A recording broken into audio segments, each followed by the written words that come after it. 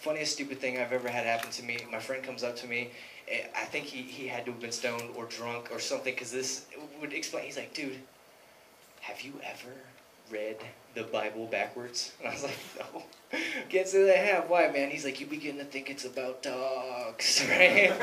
I'm like, all right, I'm listening. Please, go on, right? And he's like, think about it this way, man. God, backwards, dog. All right, yeah, dude, right? And I was like, you don't have me convinced yet. That's too obvious. He's like, all right, man, you need more proof? How about this? Jesus backwards, it's sausage, and dogs love sausages. Retarded, man. Throw sausage on water, it floats. I was like, oh.